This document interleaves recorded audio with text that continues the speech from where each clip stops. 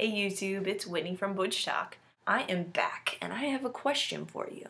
Boxers or briefs? Boxers or briefs? Boxers or briefs? That's a funny question that a lot of people like to ask people. I don't think a lot of people think to ask women that about themselves, what they like to wear. So over the years, I've kind of tried a bunch of different types of boxers and briefs and boxer briefs, and I'm making this video to kind of show you the different options of what I found that works for me and maybe some places that you can go to find some that maybe will work for you. To start off, some classic fit boxers that I found at American Eagle. They've got the waistband on the top that I like, so it kind of stays in place on my waist.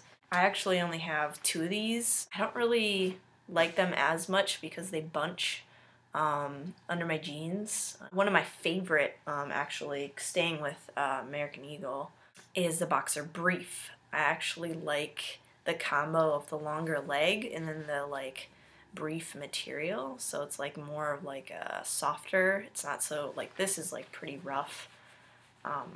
Kind of scratchy as well. This one is softer, but it has the longer legs, so it doesn't bunch, and it's kind of, there's extra material down here that like clings to your leg. It doesn't bunch. It feels comfortable to me. They have good sizing at American Eagle. Some places it's hard to find small enough sizes. They come, I think, extra small and up, so this is a good go-to if you want to check that out. I tend to actually buy my boxers online. Here's why. Look for the deals. So oftentimes if American Eagle is having a sale or a deal on underwear, they will be like 5 for $20 or 5 for $25 or whatever, which is actually a pretty good deal because their boxers by themselves for one just costs $12.50, which I don't like spending that much. Another place to go to buy boxers that I like is Gap. Similar deal to American Eagle boxer brief. So the comfortable material and the waistband up on top that I like. They have a bunch of different styles, so I would suggest checking it out if you're trying to figure out what's a good style for you. This is my favorite style, and this is just another option. There are also more colors in the Gap and American Eagle boxers, so you can get stripes, you can get solid colors. It's similar to American Eagle where it's like $12.50 a piece, but again, I don't ever buy mine for that much.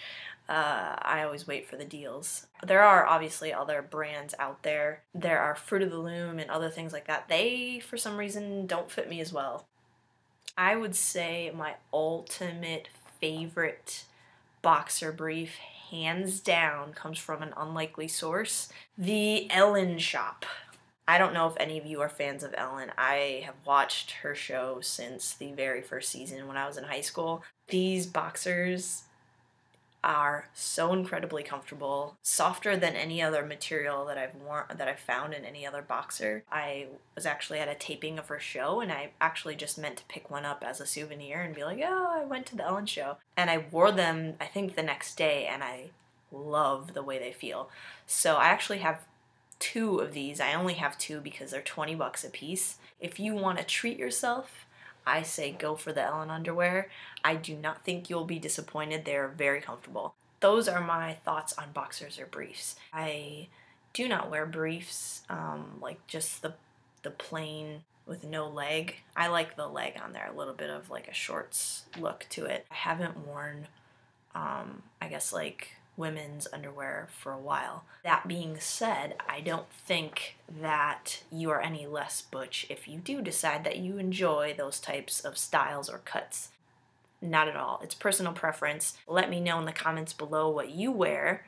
If you have any insight for me about deals or where to go or comfy boxer briefs in particular, because I like those.